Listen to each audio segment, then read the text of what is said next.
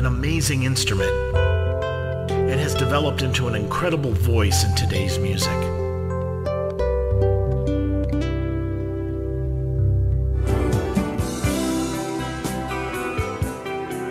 So many types of guitars, so many styles of playing, all sorts of gear. How does one make their voice be heard as a guitarist? My name is Jeff Floro, and welcome to All About Guitar, where we talk tone, we talk technique, we talk gear.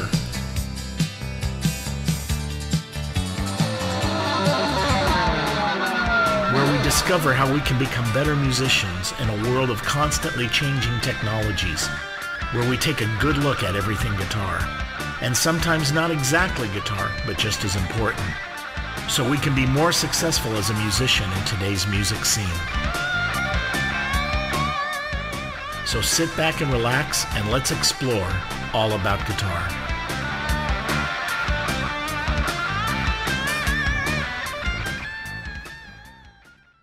Welcome, everybody. I'm really honored to have Marc Bonilla back on the show. Marc, it's just really awesome to have you back here. Oh, it's great to be back. I'm looking forward to it, man. And I told him the last time, because he was talking about this album now that just finally came out, Celluloid Debris, and I'm going to show you a picture of it here, or the album itself. And I said, you got to come back when this thing's done. So he had finally called me, said, I got it done. We're ready to go. So I got a chance to pull some clips from it tonight, or this last week. And I just want to say, this is it's a great album. And there's all sorts of different styles, techniques, tone, guitars, all sorts of different things. So welcome. It's good to have you on the show, Lauri. It's great to have you here. Hello. And thank you for putting this together. You're on 2, I think. Am I on? You're 3. Hi, There you go. there I am. I know where you are. Hi. I think Facebook Live is live now. So it is? Okay. So as I talk to Marc and you see me playing with the phone, I'm just sharing the link. So excuse my phone etiquette. But anyway, again, welcome. And what I want to do is talk a little bit from conception to mastering about this album, because there's some interesting things that you're doing on the album. And I think people need to hear what the meaning behind, the concept behind it, because it's more than just a guitar album. It's more like a sonic landscape. A lot of the key to me, or the important part of the album, is the arrangements. Or actually, to be honest with you, it's more of an orchestration than it is just a straight arrangement. So give me a little bit of background about how this album came to be from the beginning. Well, it had been like this has been 25 years since the last album, since American Matador, and at the time I didn't really want to do a third guitar album. I was too interested in getting into soundtracks and that stuff. And I had the opportunity to work with James Newton Howard, so I learned a lot from him just watching his mastery of orchestration and keeping my mouth shut, my ears open, And then I also worked with a lot of other great composers as well, John Debney and Joel McNeely and Marty Davidge, all these guys. And so I, just by proximity effect, I started to, gain a little bit more knowledge into how to do soundtrack stuff. So then I ended up, for the next several years, a couple of decades, just doing soundtrack stuff. It was great because it forced me into a lot of different areas normally, styles. So it would be, some stuff would be orchestral, some stuff would be a brass band, some stuff would be, Indian music. It all depended on what bill I had to foot. So because of that, I got into a lot of different moods and got to play with a lot of different players. And so when it came time to finally do another instrumental album, I kind of wanted to reflect all of those places I had been for the past 25 years.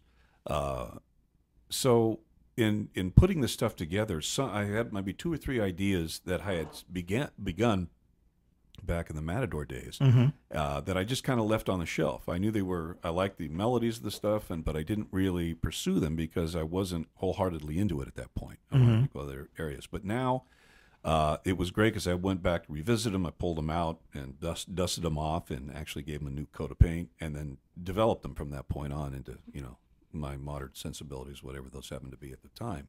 So in doing this album, I get bored with my own solos if it goes on too long. It's kind of like a story that if you saw a particular film, well, it's a 2.5-hour film, could have been cut to an hour and a half, and it would have been much better film. So that's how I feel like about a lot of solos. I think they could be cut to an hour and a half and make a better solo.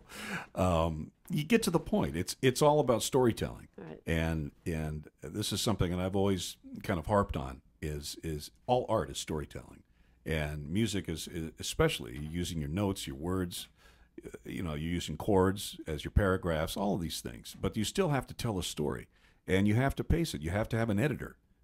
Hopefully it's you, but if not, it could be somebody else. So in getting the idea across, a lot of times it's not soloing. That tends to be a basis for your ego a lot of the times. It tends to take over. Whereas I always believe that as a musician, you're a servant of the music, and you need to give yourself up to whatever the music requires in order for the story to make sense. And that means don't stay on too long, or whatever it happens to be. You need to still develop it with a sensibility of you're telling a story, and you're not trying to be verbose, and you're not trying to go on too long. So with this album, it's mainly, there's guitars all over it, tons of guitars, and they may only be in for a few seconds, but they're on their own track, and I treated it a lot like if you had an orchestra. You had like a 105 or 106 piece orchestra. You have the oboes that are laying out for the first few measures. Then they come in for a minute, and they have a texture with maybe the clarinets. They come back out. You have different textures all the way through the orchestra. So what I've done on the album here is vary my tones to the degree that it's basically like a guitar orchestra, even though it's not. You don't perceive it that way. Orchestrally, I've tried to make it that way so that the colors, there's constant colors. Sometimes it goes black and white, whatever, to try and put across the mood or the message, from tune to tune. And again, what this is it's basically my last 25 years as a person on the planet.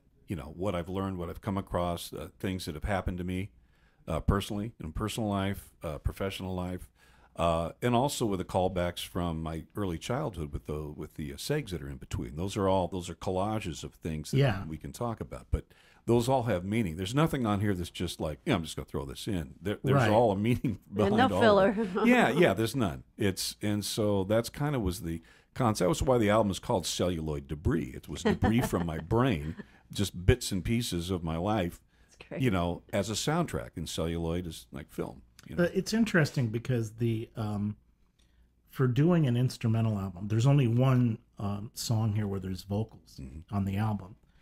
And what you're saying, it's not about soloing and stuff. It seems like it's difficult. Well, it didn't seem difficult in terms of what you executed, but to keep that interest and freshness, because the songs are on the whole like 5 minutes or so. There's a couple, I think, a little longer. But the thing is that, like you said, each verse or each chorus or whatever, it's different each time you're hearing. Now, I'm playing clips tonight. When I show you some of the clips, the songs are much more developed. So I'm just pulling snapshots. But what he's talking about is there's a lot more development. The way the opening, the first verse into the second verse, the colors change, and what you hear arrangement wise. That's what we were talking about before the show started, actually, about developing composition versus just playing a song. You're actually it's like a song, like a script. You're introducing characters. Yeah. And you have a character throughout a story, right, that comes in, then it goes out, then another character comes in. Then their relationship later on develops into something, and at some point they all tie together at the end. So what you're doing here is basically telling a story with a script, and the characters are your motifs. Right. So that's kind of where this. Now, was this because there's so many little things, and now the Facebook Live, just so you know, back to Peter and the Wolf, right? the Facebook Live is mono. It's just the way Facebook Live is. But if you can listen to the audio clip, that'll be on LA Talk Radio. You'll hear this in stereo because there's a lot of stuff going on between your two ears. There's a lot of these little guitar things happening, and we'll point out some of them as we play some of the clips. So take a listen for that, because that's a lot of the secret. Now, what I wanted to ask you, though, was this a real bugger to mix? Oh, yes. The only way that this album ever saw the light of day was because of Mr. Ryan Green. Thank you, Ryan. Yes, we love Ryan Green. Absolute prince and fearless. Any other mixing engineer would have been cowering naked in a corner in a fetal position, looking at the tracks. You want me to do what? Mix this? You know. So he was amazing, and he gave up so much of his time and energy. And this is a guy that's not just sitting around waiting for the phone to ring. Exactly. He's constantly busy, and he overworks himself, and just but never loses the passion. And so we did a lot of the drum track, a majority of the drum tracks we did at his place. And there's nobody that does drum tracks better than him. And He's miking, just yeah. amazing Crazy, miking techniques. And then, again, mixing this was a Herculean feat, you know, as far as getting all of these parts to work the way I had them in my head. You know, it's one thing to have them in your head. It's another thing. And it's really what art is all about, getting them from your head into a three-dimensional area where you can actually pass that on to someone else. That's the whole art of anything like that. Well, you were telling me before the show that you maxed out all the channels. Yeah, I actually hold the record. I have to contact Guinness. I actually maxed out Ryan's 165 tracks of Pro Tools, and we still had to submix a part of it. So he goes, you know that you've done the impossible. You've actually maxed out my Pro Tools system, you know, and like we had to do a submix of the string quartet at the end of Long Awakening because there were so many parts, but they're not all playing at the same time. But we needed all to have their own sonic area. So you basically gave each guy his own track. You didn't like put several instruments on one track. No, Yeah. we didn't. No, everything had its That's own. old school, by the way. Well, it wasn't that we didn't do some of that. We did, but in a logical fashion, but most of it was because it needed its own sonic identification so that the stuff doesn't sound cluttered. It sounds very clear and transparent, yet rich, you know. And so, again, I could not have done this without Ryan. He was just a saint. Well, I'm going to play Alpha Male, the first track on here. And this is a good indicator of a lot of guitar parts. You're going to hear a lot of different things going on here and kind of give you a feel of the complexity of the mix. I mean, there's just all of these songs, there's a lot of stuff happening here. So here's Alpha Male. Take a listen.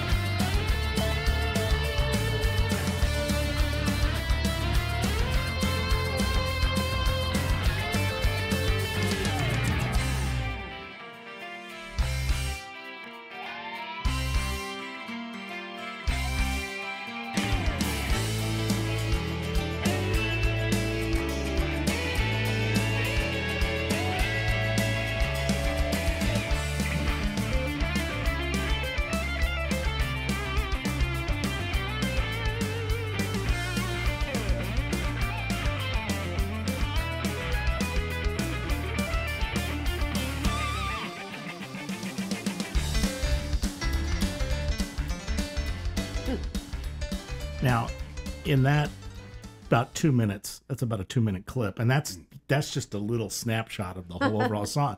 There's about 20 guitars that just flew by there. And that acoustic spot was so beautiful. Yeah, It's like, whoa. Try to give equal time to electricity and wood. Now, what were you using on that? What? That's got an hour? There's the show, yeah. Oh, God. Okay, I would have to think. Well, obviously my Martin is on the acoustic part. I also had a Giffen 12-string. I had a double neck made. And that was on the other arpeggiation part. I have a 6-string banjo in there at one point. Main guitar for that is my Marvel guitar over here, the Yamaha Pacifica. Also, I believe there was Strat in there at one of the sections. So it all just depended on what, when I would lay something down, it goes, what does it need now? Where in the sonic spectrum is there somewhere that a part that is meaningful for the song? I didn't just put parts in just to have them in there. There had to be a meaning for it. So I would write them, but it was like, okay, what's the best guitar to get this done? In other words, what's the character that I'm trying to develop at this point and push the story forward? So, again, you have to remember that when I do this stuff, like any writer or any creator, this stuff doesn't come from you, it comes through you. So you're not conscious of a lot of the decisions that you make. You basically go, okay, you're just grabbing stuff because it's almost like someone's willing you to grab a particular instrument. So a lot of times I don't have a proper recall of all the things that I did because it's happening too fast. Right. Because a lot of times I'm afraid I'm going to lose the idea, I'm going to lose the concept if I don't act on it. Because this stuff comes through you. It's like rain. Sure. And if you it's don't, like dreams. Yeah. And if you don't grab onto it, someone else will get the ring. Yeah. Well, it's cool because It'll just disappear. You're doing you'll do the main melody and then you answer it, but you'll answer it like 3 guys. Yeah. All around and and then they're gone. Well, it's like, we like the Beach Boys doing their, and whatever, doo-wop, any of that stuff. It was all having conversations. And any given conversation you have, if you have 6 people in the room, sometimes all 6 are talking at the same time. Sometimes one person and 2 people respond. It's all a different combination of who's talking in order to have a conversation. So so it all depends. What's needed for a comment. Am I asking a question? Is it getting an answer? Are we doing a soliloquy? What is it? And that's just kind of you navigate by feel. You don't do this in your brain. When you recorded this album, did you mic stuff or did you do a lot of it in the box? I did both. A lot of this album, believe it or not, is on my little Line 6 pod. Really? The little kidney pod. The first guy. The one that you brought last time? Yes. I did a lot of tones with that, because I've really been able to get that thing to sound good. I'm putting it through Neves, Neve preamps. But then I used my red plate on a lot of stuff, and unfortunately I got my red plate right at the end of the album, so I ended up taking stuff off I re-recorded stuff because the thing sounded so good. I wanted to get it on the album, so I did a lot there. Also, my Divided by 13, I used some of that. My Fender Twin, it was all basically like, what does this need? And a lot of times it's the guitar, sometimes the combination of the guitar and the amp. And I didn't care what it was if it sounded right. Right. It didn't matter what it was. Well, you mentioned with Ryan that you recorded all the drums at his place, Yes. which was a room. Yeah. So I presume you took this to a room. Yeah. Or the. Well, or I the have a other- room at my house. I did all the guitars So you at my can place. pull the mics back. Oh and- yeah, and get a good sound. yeah. So and again, he obviously helped with the tones and separation of getting things to work in those areas. Some of them needed a little bit more work than others. Some of them were effortless. So but again, he did a masterful job. That one sounded like a racetrack to me. Yeah. It's a good way Hey, to it's open the Alpha album. Male. It's a really rocker and it moves. Yeah. But now I'm going to play something that's a little different that kind of shows more of the colors in the in what he's doing in the. This one's called Westwood. Now, do you want to say anything to set this one up? Well, this was one of the older ones that I had actually started back after Matador, but never finished it. But this was a tribute to Clint Eastwood and Sergio Leone. It was, it's like a spaghetti. It's if Eastwood would have done The Good, the Bad, the Ugly, and the Douchebag, whatever it happened to be, this would have been This would have been the soundtrack to that one. Yeah. Well, this is a really cool. Well, I'm going to just play it, then we'll start talking about guitars because some interesting things that he's doing in this. So here's Westwood.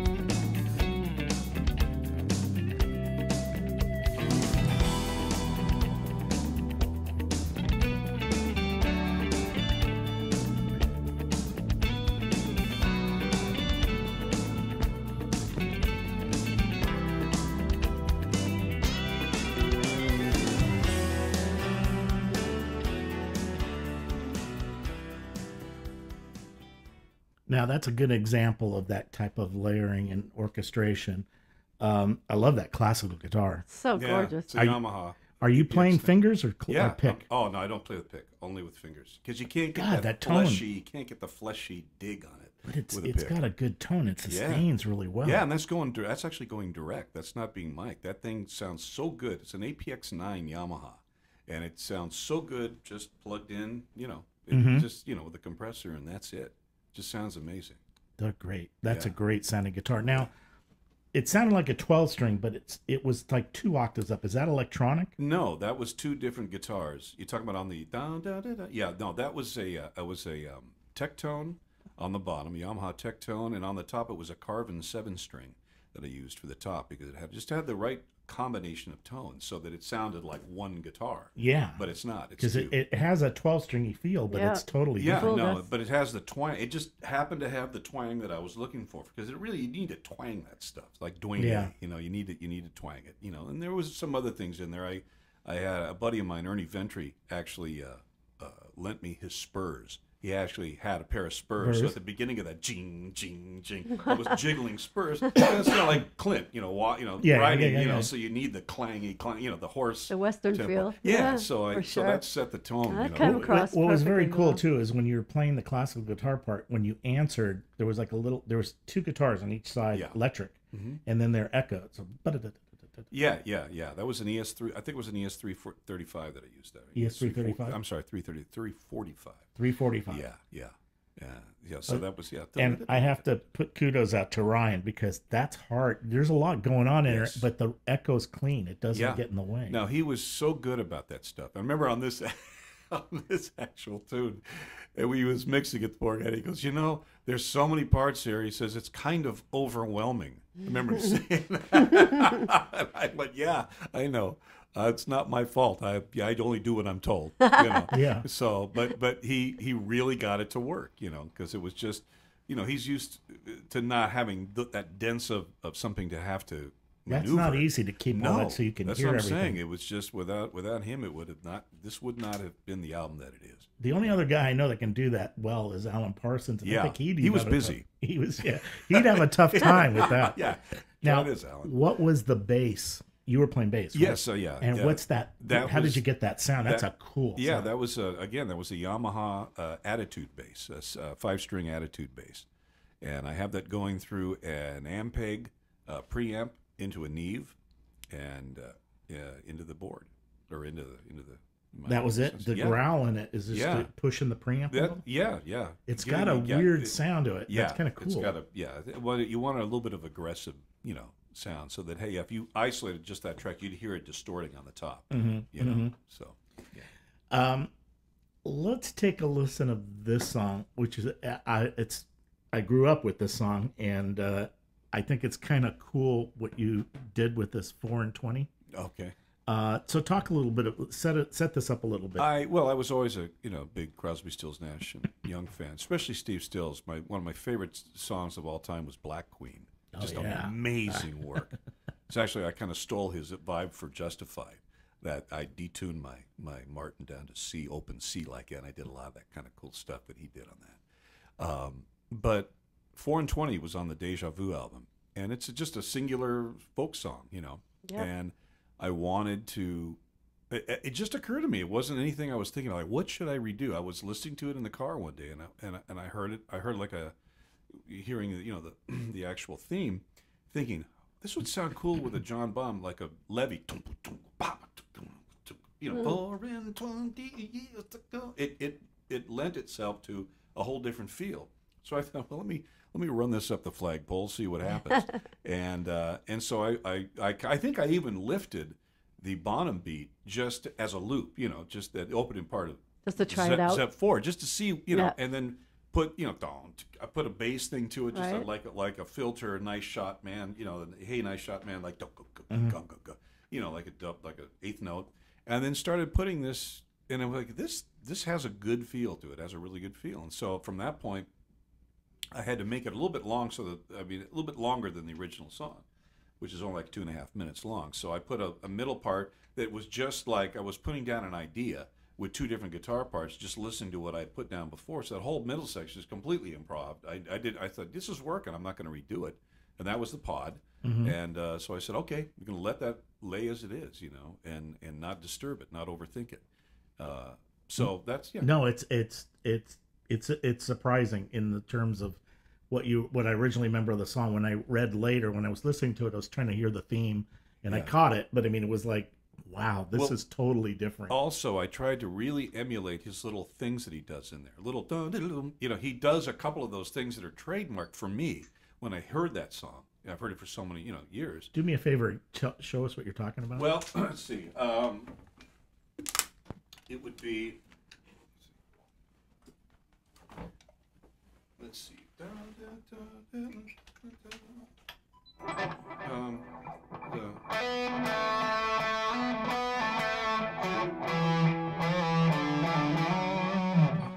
He would go down. I'm trying to think of the part in the song. I can point it out when it does it. I embrace the many colored bees. He also would go flat on a note. He would drop a note every so often. Is she gone? Yeah, I would have to. I can hear it in my head when I can. All right, let me play it and then out keep your guitar with you, All and then we can talk a little more. Yeah, because I think this is kind of interesting to see what you're talking about here. Yeah. Okay, here's 420. All right.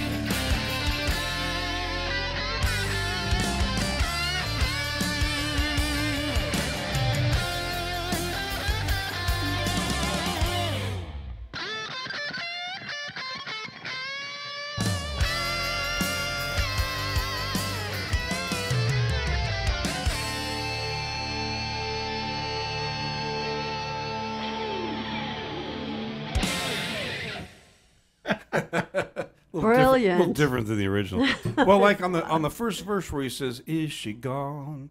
Everything goes away. You know, it was just one of the things where the lyrics I wanted to communicate that, so everything just dies out. For a split second, I wanted it completely zero black digital right before where you actually came in at. So there were certain areas where I tried to make sure that since I was singing the lyrics with the guitar, to make sure that the meaning of those lyrics came across musically. So there were a few places at the like verse 1 and 2 where I would do that, or I would cop exactly his little vocal turn. Yeah, this is at the this was from the end. actually improv part all the way out. But I think the stuff that I was referring to is basically at the beginning of that, where I tried to really communicate the meaning of the lyrics. You know, about this guy who had, you know, this is really, I think, about his father, I believe, his hard life that he had, you know, and so it's, I tried to kind of, again, musically put that forth. Yeah. No, it's interesting. You were saying about Black Queen, because when I had Snuffy on, that was one of his favorites too. As well it should be. And it was interesting because he had those old pre-war Martins, and Stills was a guy I always said he could distort a Martin. Yes, and it sounded great. Well, he just dig into it. That's the thing, is his aggression, and that's one of the things on this that I was trying to transport, that Black Queen energy into this track. Bam! You know, he hit that thing like Bruce Lee would kick somebody in the side. You know. And you'd let that string, the string would go sharp, it would hit so hard. And then ring back down into pitch. You know, and that aggressive style that he had of wangling that string. Yeah, you It have just- to check out that Black Queen on his first solo album. First solo album. It's unbelievable. The tone he gets is just to die for. It is unbelievable. And then him scatting with himself too. Yeah. In there. A piece of. It's just one of my favorite guitar tracks of all time. Yeah, no, I agree. It's great. That's a great song. Yeah. Now, there's another one that you did that was another cover of another song from Godley and Creme, Sailor. I want to play that because that's an interesting one too. Let's talk a little bit about that. I'm a huge 10cc fan, and even bigger Godley and Cream fan. I love their boldness and their inventiveness and fearlessness when it came to their solo albums. And this album was off of a triple album set that highlighted the Gizmotron, and it was a tune called Sailor, and it was done very much like the sultry summertime, like Porgy and Bess, and it was just Kevin Godley and that gorgeous, falsetto tenor voice that he has, and it's just basically one guitar and one Gizmotron part, which I recreated with the EBO on this, and again, I thought it's such a sexy song and sultry, so I kind of wanted to pay tribute to Ronnie Montrose and the way that he did Town Without Pity, which made it so sexy and just it's swaggered. So I decided, okay, this would be a good track to maybe pay tribute to two people, Godley and Cream as far as composers and Ronnie Montrose as far as, an approach. And so this has a very similar beat to Town Without Pity. And thought that the melody could fit really well over this. So at the beginning of this, it's I have my guitar going through a Leslie, so you can hear it. It spins around, and it's kind of like the "Wish You Were Here" kind of vibe at the beginning to put you into a trance, And that first guitar is just direct, no amp, and then when it kicks in, then I go to a Strat. Oh, okay. So you hear that, and I'm really digging in with that. And there's, I have some fast Leslie going on, and a vibraphone is at the same time in that opening section. Then I completely transferred over to a jazz, Yeah, that's where the clip starts as the swing. Right, and that's with my buddy Jim Gammon, who was one of my lifelong friends, who's on trumpet, who was responsible for a lot of my musical upbringing, and I had him come down and play trumpet on that. And so it's great, and it turned. And again, this was a part that I was gonna. I have this bad habit of asking somebody to be on the album, and then when I give them like a sample of where I want to play, I end up keeping it and going, sorry, I don't need you on here. I screwed Lyle Workman over. I screwed Greg Douglas over. I feel bad about it, but they totally understand. But it's like, and this was another one where Jim was supposed to play a trumpet solo. But so I rattled off like, here, like this kind of a feel. And I listened to it and I go, damn, this sounds good over the top of this. I don't think I don't need a trumpet. But he played all in and around it and a lot of stuff at the end and all of that. But that is him doubling with me on the guitar, as in a different texture. It's interesting hearing the trumpet with the guitar. It really is. Yeah. So what part of we're taking is where he starts the swing lead. Yeah. And that's the Strat? Yeah. No, that's a Telly, actually. Telly. On the you're talking about the solo section? Yeah, where you start, it's like a fast swing, and then then I'm going to go in a little bit into the slower shuffle. Yeah, that was a Telly, and at the end, then that's the Marvel again. Okay. At the end when it goes back. Okay, let's go ahead and play this and take a listen. You can see what he's talking about here. Here's Sailor.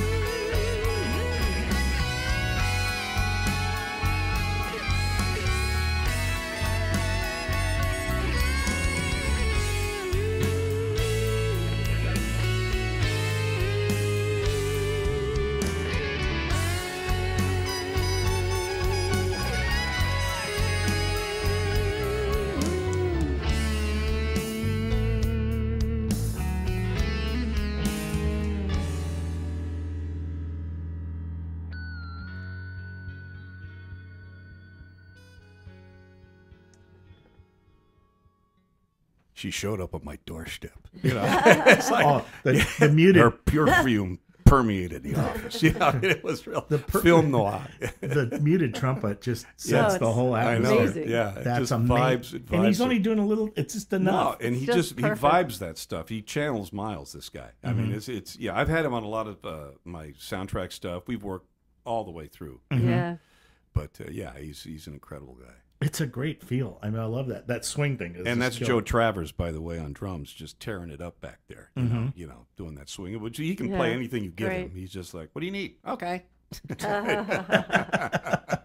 No, that's great. And then that's the Marvel guitar. When you go back to when we go back to it, yeah. But then the whole middle section again, I just threw it down. That's a one take thing. I just said something like this. And that was just one take going through it, and we go, wow, that sounds pretty damn good. Yeah. So no, it's a great shuffle. It really works. I'm curious to see if what they both Godley and Krim and Stills, if they respond to it. I would love to know what their opinion is, even if they think it sucks. That's opinion, you know. So. Okay, I'm going to go into because I want to give you enough time to play Arclight, which we'll take out. But I want to talk a little bit about the last two songs, because these, more than others, what I was impressed with most, and I'm not playing, you'll hear that what I'm showing is not as much the lead section, but you do these like ambient guitar things that you're doing in there, which is to me more orchestrational in that sense. So the first one I'm going to talk about is let's take a look at The Long Awakening. Can you want to kind of set that up? Well, for years I felt guilty because I hadn't written a song for my son Nate, and you know, I always wanted to, and everybody I know has written a song for their child, you know.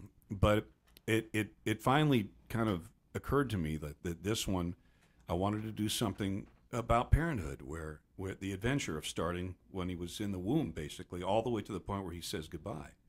And that's what the song is. It's The Long Awakening is his awakening as an adult, and our awakening as parents.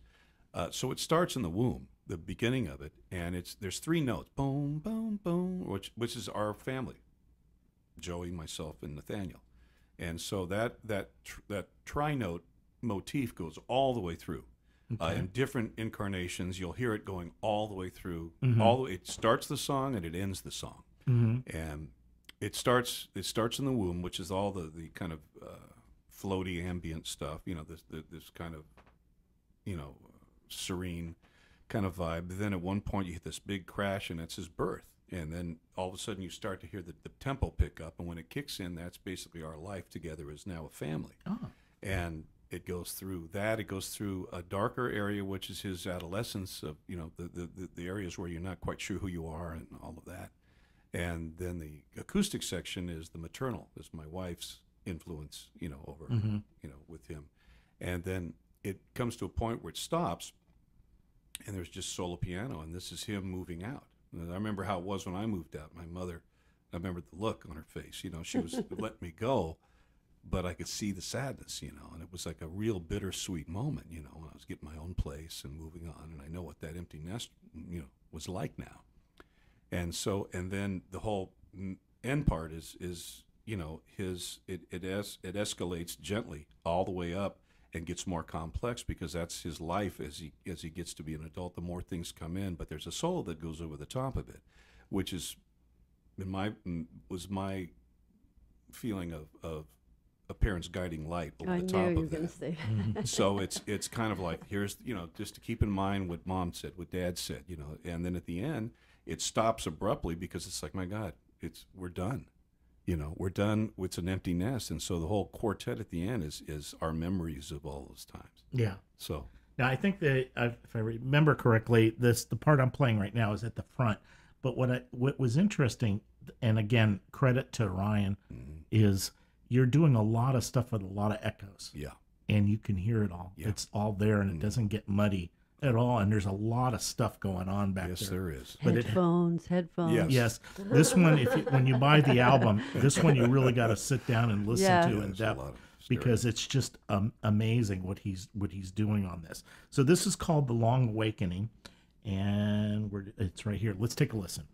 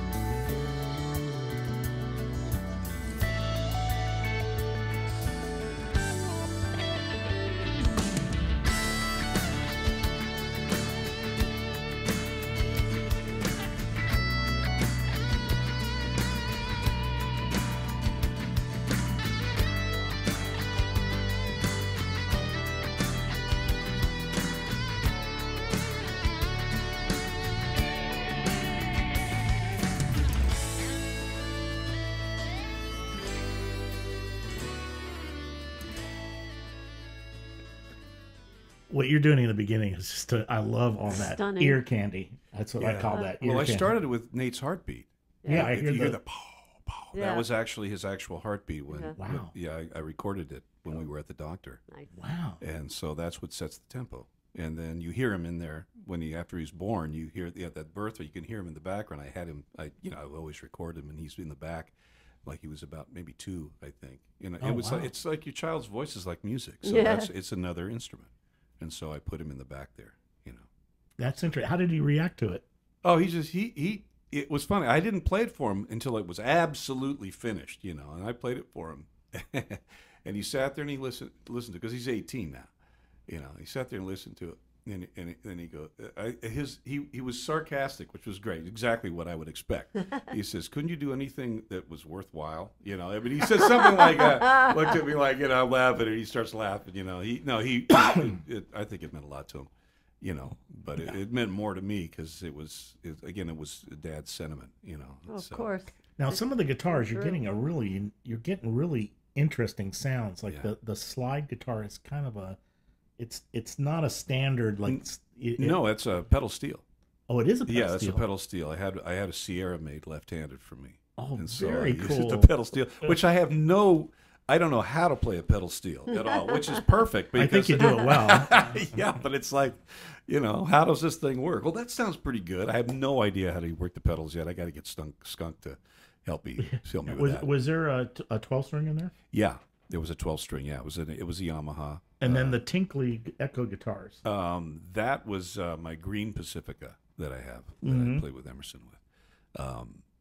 Yeah, there were so many different guitars going on. It's throughout that amazing, and thing. all the echoes. It's really cool. Yeah, what you're doing. it was kind of I mean I was always such a huge fan of Pink Floyd and Gilmore, and they were so good at laying down environments. Oh, like yeah. that, you know. Ambiance. Yeah, Total. that really give you a feeling. I that mean, you each put a coat on. section of that song, you could just take it and Yeah. go, okay, like, just give me a song of that. you Yeah.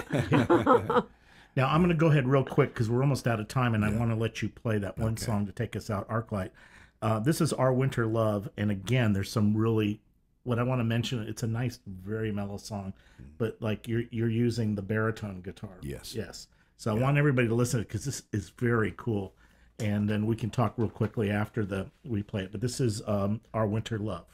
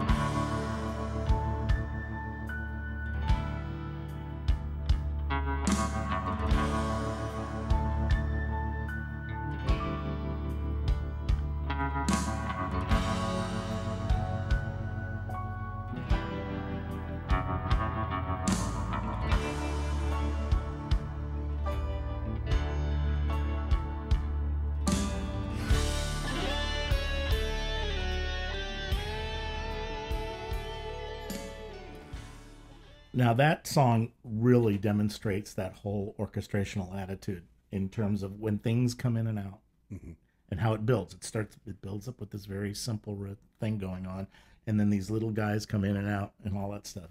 I love it. And that that baritone. It's killer. That was Wichita lineman. It was such a it was total Glenn Campbell Wichita lineman. But I mean, it's such a wonderful, soothing. It's like comfort food. Yeah, it's rich. You know, it's and rich. it's just like, oh, you don't hear it enough anymore. Yeah, you know, beautiful. And you have to. I just pulled the front of the clip, but I think this is the one where you have the string section at the end, right? No, that's the other one. The other one. Oh, okay. This does have strings in it, but no, it's beautiful. I mean, and that's just a tidbit of it. There's much more developed into the song. Yeah. Anyway, we're out of time. Real quick, MarcBonillamusic.com is the website. Yeah. Mm-hmm. And what's going on? What's happening with you? Well, I'm going to be doing this actually at the beginning of the year at Bogies, thanks to Miss Reimer over here. Yeah. We'll be on the 26th. Sunday, and I've got of January. Yeah, January. We're going to be playing this stuff live, along with some stuff from Doubly Ticket and American Matador, maybe even some Keith Emerson stuff. We'll see. With an amazing band. Yeah. I got Thomas Lang on drums. Steve Percarl's going to come in and play some piano. Jonathan Sindelman, Mike Wallace, Travis Davis from Keith's band. So, and there may be some others. We'll see. But so that's happening, and then I'm playing with Edgar Winter as well. That's coming up, and also with Harry Shearer. We're doing the Derek Smalls tour. Yeah, I got to go to that again. It's so funny. Yeah, he's so funny. That's he's absurdly just funny. Playing that stuff is just it has to be a blast. Jeff, you should come. It's really great. Yeah, a lot of well, fun. I want to next month. What day? It's on Sunday on the 26th. I got to figure out when NAMM is happening. It depends on. Yeah, NAMM. I think it's the weekend after NAMM. Yeah. If it's a weekend after NAMM, I don't book shows on NAMM weekend. It's a crazy. That'd be silly. Yeah, but that I want to see how you do this live. Yeah, right? well, I've been working on it. I've been condensing all these parts to the essential parts. But it's fun. It's good. But this isn't easy stuff to perform. It's a little little complex. So, but great. I'm glad this is a great album. I can't say enough about it. I recommend everybody get this. It's really cool. There's so much stuff. We just scratched the surface on what's going on in the album. But there's a lot of things happening. So I want to thank you again. Well, thank you. I'm going to take us out with the clip Arclight, what I'll have you play. Okay. And you want to kind of set it up real quick? Well, this was a tune that I had written with Gary Hull, who was a great friend of mine that I roomed with back in the day. And he had actually written some of this stuff. And I found it on a tape cassette, and so I found him, tracked him down, says, "Hey, can I do this on the album? And I'm going to write stuff around it." And he says, "Yeah, absolutely." So this is was a group, a co-write for this. Okay. So, and again, thank you, Lauri, for putting it together. Anything you need to announce while you're? I would we already announced Mark's show, but also at Bogies on October 17th, we have the Delgado Brothers. Ah, yes, they've been on the show. They're great players. We love them. And okay, thanks again so much. It's always good to see Laura. I don't get to see her enough. I know. And it's great to have you back on the show. Thank you so much. My pleasure. Okay, so everybody have a great week. Check this out. This album's available everywhere. You've got to get this thing. Is great. And this is Arclight. Have a good night, everybody.